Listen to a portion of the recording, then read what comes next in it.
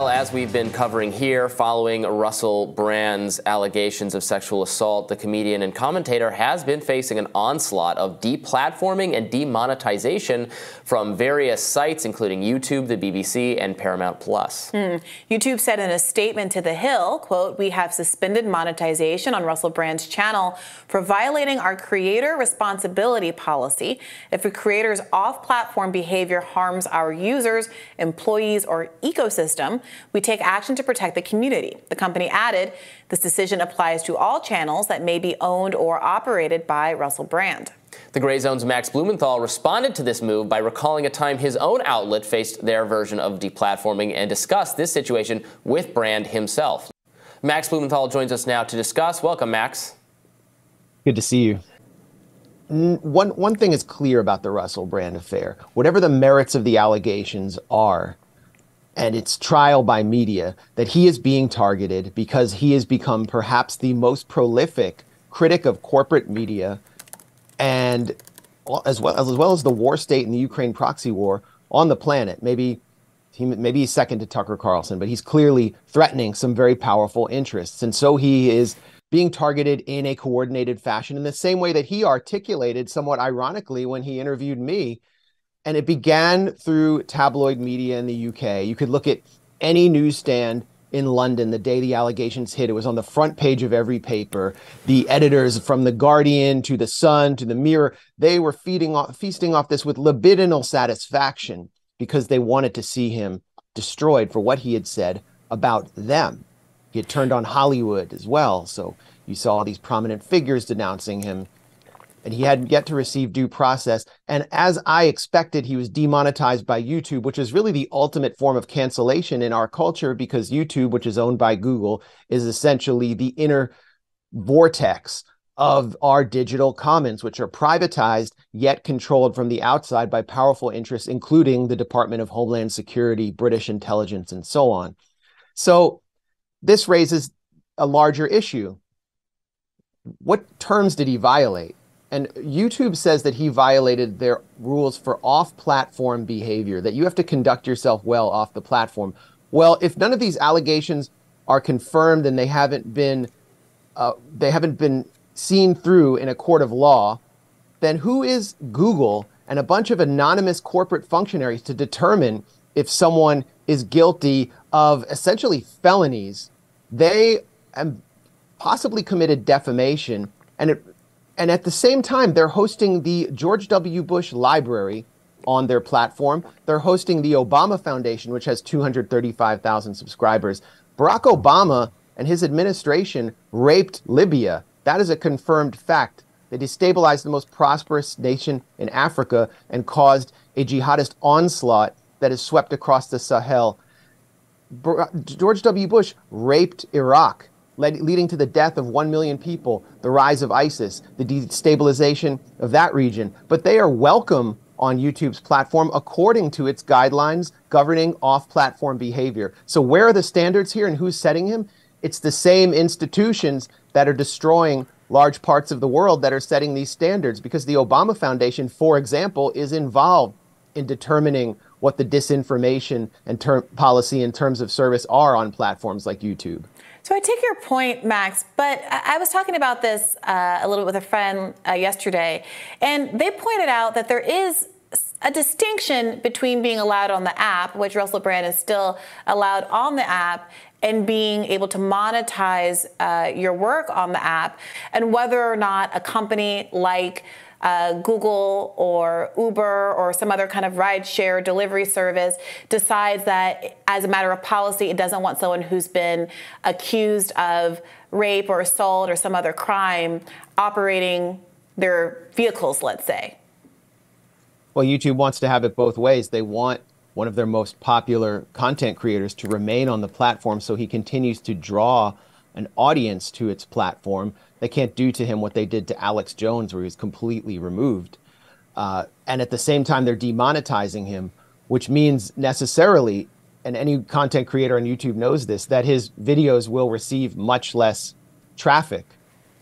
So this is still an act of cancellation, and it flows directly into the discussion I was having with Russell Brand about how dissenters and prominent anti-establishment voices are financially sanctioned inside the West for their political views, but they're never given due process. They're never given an explanation, and they are never given the right to explain where they're right and where they're wrong. Now, the one time that we had to deal with a threat of a strike from YouTube and had something deleted without explanation, of course, was when we did a live stream at the Gray Zone about our report exposing a very famous British journalist named Paul Mason as a security state collaborator who was waging a campaign with security state intelligence operatives in the UK to attack what he called the Corbynite left, the left of Jeremy Corbyn, another target of British tabloid media.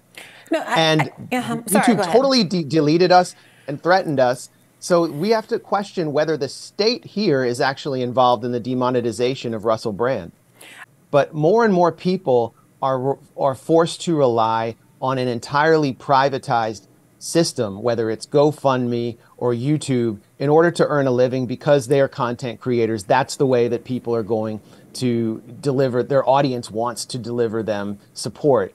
And if they are removed and demonetized from there, they're essentially financially sanctioned. I work with someone who's been removed, our managing editor at the Gray Zone, Wyatt Reed, from PayPal and Venmo for no reason other than that he was reporting from the Russian separatist side of the Ukrainian conflict. I have several colleagues in the media who've been removed from PayPal, Venmo, they're getting kicked off TikTok. And slowly you can see as they get removed from these platforms, it's becoming harder and harder for them to earn a living. And that is precisely the point. And the state can't be held accountable the same way it can through civil asset forfeiture because it's doing it from behind the scenes. We don't know who made the decision to by YouTube or who prompted YouTube to make that decision. All we know is that it's incredibly coordinated. And we also should consider the fact that the Times of London that led this story has targeted so many dissidents over the years, and that the Times of London is a favorite publication for the MI5, MI6 to plant material. So what I'm saying, Brianna, is that the state now has the convenience of removing people from being able to earn a living or from public view, canceling them and so on, without putting its fingerprints on it. Now, I'm not saying that's exactly what's happening with Russell Brand. I'm using his case to make a larger point. Yeah. Well, I mean, he's not being demonetized for his content. His content supposedly adheres to YouTube's stated terms of service. I hadn't heard of this off-platform behavior, and YouTube has appointed itself the jury. It gets to be the jury because our digital commons are completely privatized. None of these charges have been adjudicated. He may be guilty. And here's another point worth considering. Let's say Russell Brand is totally guilty of everything. Let's say it's even worse than that. Let's say he's like Leatherface and he's throwing women on meat hooks in a hellhole in some rural county in Texas. Millions and millions of people will still not believe that that is true because the media, and specifically the Times of London and the Murdoch media, has lied them into so many disastrous situations. They lied about Jeremy Corbyn, the Labour leader, being an anti-Semite day in and day out. They lied the public into the Iraq War. They lied about Muammar Gaddafi giving his troops Viagra. They lied about Syrian chemical attacks to trigger Western intervention there. They lie day in and day out. Charlotte Wace, the lead reporter on the Russell Brand story, destroyed the life of a beautician in England, falsely claiming she was destroying women's faces with rogue Botox treatments. When the Times of London was proven false, they still went to court and fought this poor woman's libel case anyway, tooth and nail. It destroyed her life. It destroyed her son's mental fitness. And that's the Times of London. They went after so many dissidents that I know with front page stories over arcane themes that seemed kind of irrelevant to the public, but which threatened the British intelligence services and British financial interests. And so the public will not believe anything about Russell Brand because of the way that the mainstream media has conducted itself. And that's what needs to be considered here. The mainstream media has indeed proven itself an enemy of the people. One of the major dividing lines in our political culture right now is whether you think Donald Trump is being targeted with a quasi-weekly indictment because he threatened the quote-unquote deep state, or because he actually committed heinous crimes that no other president has ever been committed, and that this is worse than Watergate. And I would say that's what the election is going to be decided on. And so the Russell Brand case really fits into that dividing line in our political culture. Do you trust the system or not?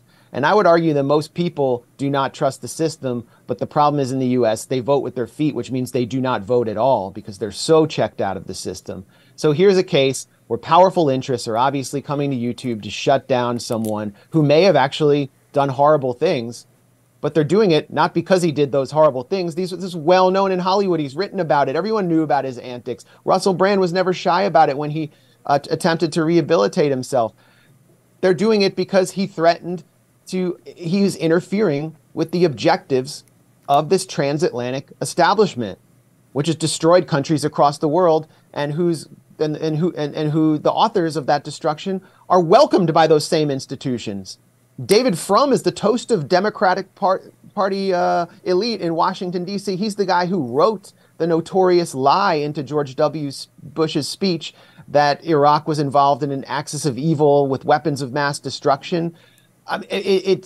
Dick Cheney is still free to walk around in public. This is a guy who made billions of dollars off an Iraq war that he managed from day one, while possibly even outing a CIA operative, Valerie Plame, which should have been a crime. I mean, everybody sees it in the public that the people who are accused and the people who are demonetized and financially censored or politically censored are the ones that threaten the interests of the worst criminals and propagators of disinformation in our society, who happen to be in control of the social media platforms. Well, we got to leave it there. Max Blumenthal, thank you so much for joining us. Thanks a lot.